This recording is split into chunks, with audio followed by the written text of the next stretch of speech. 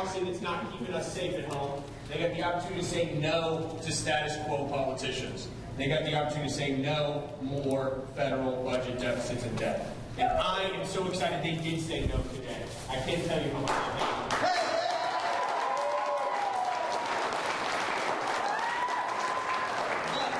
I want you to know this. There is no way that I can carry this big burden that's been placed upon me all by myself. So I hope, just like each one of you has been such a huge part of this campaign, giving me advice, telling me what I should do, telling me what I shouldn't do, and frequently pitching in, I need that. I need that every single day. People giving advice, people lending their experience, people lending a hand, people call me and tell me when I'm messing up, and you can call me and tell me when I'm doing something right. It rarely happens. You're welcome to do it, right?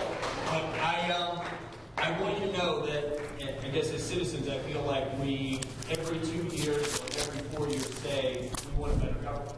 So my promise to you is that we are going to get a better government every single day starting tomorrow. That's the goal.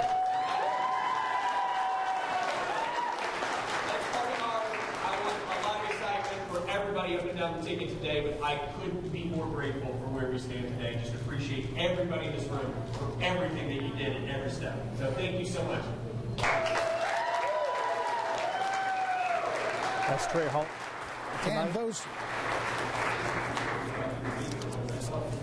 Trey Hollingsworth. And those are the words of Trey Hollingsworth speaking here at the Jeffersonville Kai's Banquet Hall. He arrived just a few minutes ago. All evening long, we've been hearing from the campaign spokesman saying that the results were looking very good over the course of the evening, and they were waiting for the declaration of victory from another media outlet before summoning Trey Hollingsworth to the banquet hall here tonight. So Congressman-elect Trey Hollingsworth has given his victory speech. He was on the phone, we're told a few minutes ago, with Shelley Yoder, who had conceded the race, presumably on the phone, for the 9th District congressional spot. So, again, the party begins here at the Clark County Republican headquarters.